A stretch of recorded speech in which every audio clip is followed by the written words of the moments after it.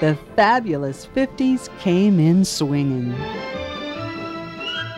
The arrival of hotels like the Saxony and the Sans Souci signaled a new standard of glitz and glamour, and another hotel boom was underway. Growing from vacant ocean frontage, this never-ending progress continues to develop into magnificent hotels with complete construction in often less than 100 days. These were the glory days for post-war hotels, like Norman Giller's Caroline, Roy France's Casablanca, and the Algiers, designed by a young New York architect named Morris Lapidus. With every grand hotel that went up, the architects and builders added their own personal signatures to the elegant style of the times. The queen of all beach hotels was the Fontainebleau, a 565-room Miami modern masterpiece built by Ben Novak and designed by Morris Lapidus. Its sleek, curved design put Miami Beach on the map and became a model hotel copied around the world. The Fontainebleau opened its doors December 20th, 1954. I snuck in, to be perfectly candid about it. I snuck into the opening of the Eden Rock and I snuck into the opening of the Fontainebleau.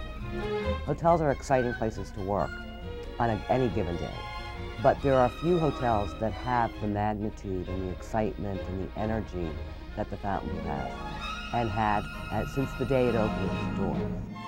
The Fontainebleau and other big beach hotels opened their own nightclubs on site, and they booked only the best and brightest stars.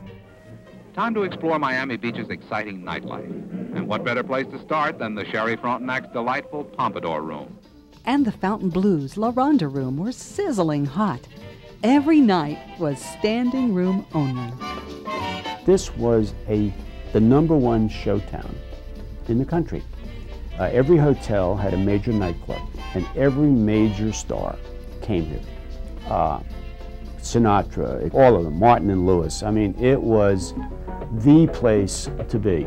We're in the Deauville's famed Musketeer Room for an evening of dancing. And no matter what your preference, you'll find it here. Continuous music right up till 5 a.m.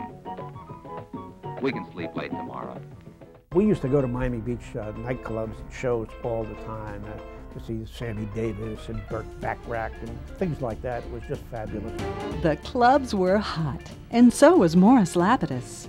Riding high on his Fontainebleau success, Lapidus agreed to design another grand hotel, the Eden Rock. Remember that Lapidus and Novak built the Fontainebleau Hotel together. For the Eden Rock project, Lapidus joined forces with Novak's former partner, Harry Muffson. They put the Eden Rock up right next door. Novak was just beside himself, because now you have the Fontainebleau and you have the Eden Rock, and now they're competing with one another. Before long, the Fontainebleau built an addition on its property between the two hotels. The huge, rectangular, 1,000-room annex loomed over the Eden Rock's pool deck. It became known far and wide as the Spite Wall. Novak had this wall built. I mean, it's got rooms in it, but none of the windows face north. I mean, it's just a solid wall. And its purpose was to block out the sun from the Eden Rock swimming pool. I don't know what more proof you need that it was done out of spite when you realize that there's only one window and it was Ben Novak's apartment. Despite the feud, Morris Lapidus went on to design the Americana Hotel at Belle Harbor, and his fame grew. Back in the day, his designs took major flack from some critics, but Lapidus' Miami modern style, complete with his signature Woggles and cheese holes patterns, would define MIMO hotel design and influence generations of architects. Hotel architecture wasn't the only thing constantly evolving on the beach. The hotel vacation experience was also changing. In the late 50s, Miami Beach hotel owner Morris Landsberg introduced the American Plan, a vacation package deal that included room, meals, and entertainment. No one ever thought of setting 3 meals a day in a hotel. But Morris figured out that if I can keep you captive in the hotel, 3 meals a day, I got you. In the 60s, Landsberg owned and operated several big beach hotels. His plan allowed guests to have breakfast at one hotel, then dinner and a show at another. His American Plan package deal started a trend that's still popular today. In the hotel industry, the highs are always followed by lows, and the 70s were no different. Erosion marred the beauty of Miami Beach, and the Caribbean and other up-and-coming vacation spots took a bite out of the tourism hotels depended on. Some were forced to close. Even the Fontainebleau was in financial trouble. Owner Ben Novak couldn't fill the rooms and declared bankruptcy in December of '77. But a man named Stephen Muss stepped in and saved it. Steve Muss saw an opportunity, and he remembered as a kid growing up the Fontainebleau. And he went in and put his money where his mouth was and spent millions in the first 3 years. Then, in a bold and brilliant move, Muss made the Fontainebleau part of the Hilton Hotels chain in 1978. There wasn't much in the way of chain hotels in Miami Beach at the time. Muss really did it when he got the Hilton into the Fontainebleau Hotel. Next to Carl Fisher, I think Stephen Muss has done more for Miami Beach than anybody else that I know of. Muss's investment and vibrant ownership in what was now the Fontainebleau Hilton ultimately sparked more growth in the hotel industry. But what even Steve Muss didn't know was that the business was on the brink of another change. This time, a rebirth, one that would once again give star billing to Miami Beach. The year was 1976, and on South Beach, a one-woman revolution was brewing by the name of Barbara Capitman. Capitman, a journalist who wrote about design and architecture, came to Miami Beach from New York. When she saw the run-down South Beach district known as God's waiting room for all the senior citizens who lived there, she knew she'd found her mission in life.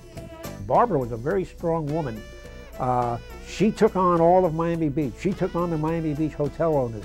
She wanted to declare a historic district and don't tear down these hotels because they're too important architecturally. Capitman fell in love with the sublime Art Deco designs of architects like Henry Hohauser and L. Murray Dixon. They'd built the majority of the smaller South Beach hotels. She and designer Leonard Horowitz founded an organization called the Miami Design Preservation League, and they worked to get historic designation for the Art Deco district.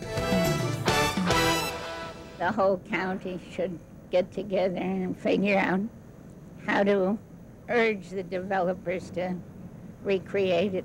Their efforts paid off, and in 1979, it was placed on the National Register of Historic Places, the first 20th century historic district designated in the United States. She was a one-woman show. What she started then, it started a revolution, which to my way of thinking, saved Miami Beach. It wasn't long after that, another visionary came to town. Tony Goldman was known for restoring and developing properties in New York City. On a trip to Miami, he drove to South Beach, and his life changed forever. I got a chill down my neck. My heart started to beat. My hands got a little sweaty. By the time I got to 6th and 7th Street, with a sign Park Central on the side, and I looked up Ocean Drive, and I said, I've discovered this. This is the American Riviera. Goldman bought the Park Central and 17 more hotels over the next year and a half. Then he threw a spotlight on the Deco district. In the 30s, Carl Fisher put Miami Beach on the map with pictures and postcards of his bathing beauties. In the 80s, Goldman got the world's attention by bringing the fashion photography industry to South Beach. People across the globe picked up their favorite magazines and saw stunning models in the South Beach pastel paradise. Sidewalk cafes bloomed on newly expanded streets and changed the ambiance forever. this square mile of Art Deco historic architectural district was a one of a kind in the world. And for us, it was an opportunity to be able to preserve it and then reinvent it without destroying it, enhance it. And we were successful in doing that. In 1988, another boost came with a $100 million expansion of the Miami Beach Convention Center. It worked, it clicked. That 100,000 square foot evolved into the 1 million square foot we see today. The auditorium became the Jackie Gleason Theater for the Performing Arts. But the 80s also brought problems and challenges.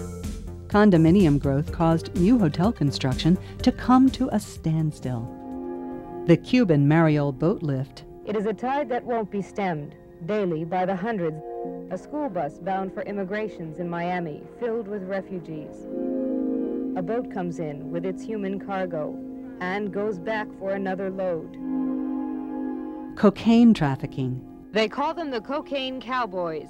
Yesterday, they struck busy Dadeland shopping mall shortly after 2, executing 2 Latin males in the Crown Liquor Store, hitting 2 employees and spraying the parking lot with bullets.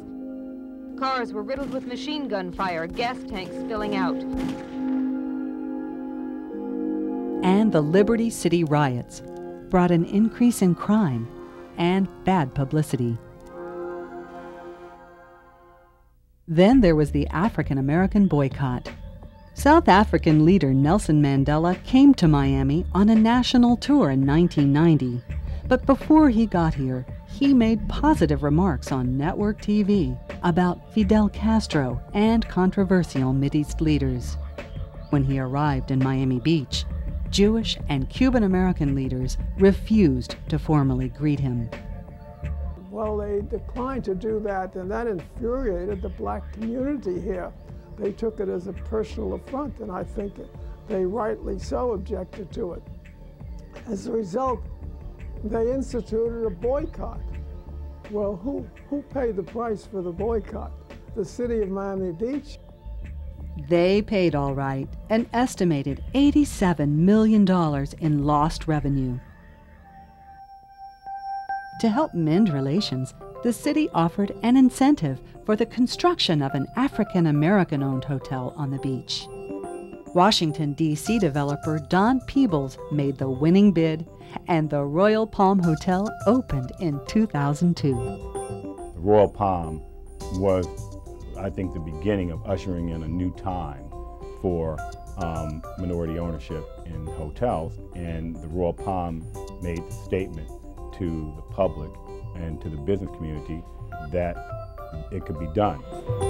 That success was topped off with a bid from the Tisch family to build a new Lowe's hotel. Jonathan Tisch put together an unforgettable video presentation for the Lowe's bid.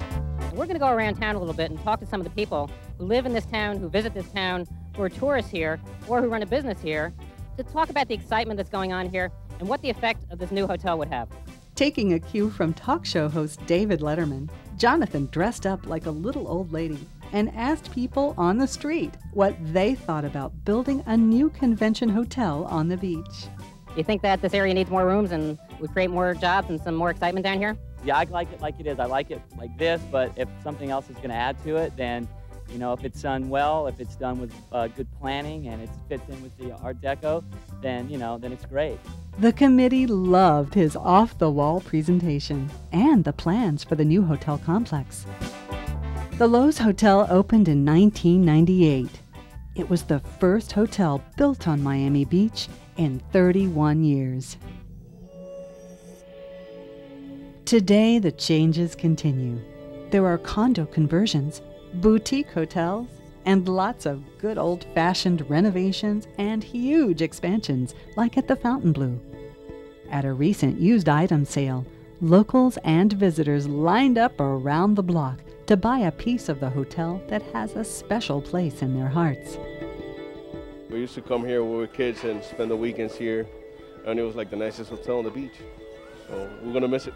It's a landmark of the city, and it's really a history for us.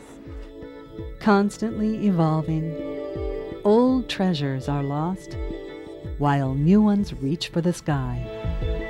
I think that history still has to be written about the hotel industry here because it's going to keep evolving into more than we can even imagine. Miami Beach, a special place in the sun, blessed by nature and reshaped by visionaries.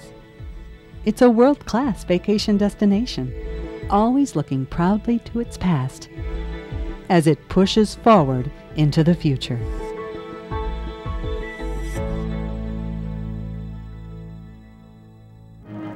Miami Beach is a place where bathing beauties actually take to the water with beautiful streamlining results.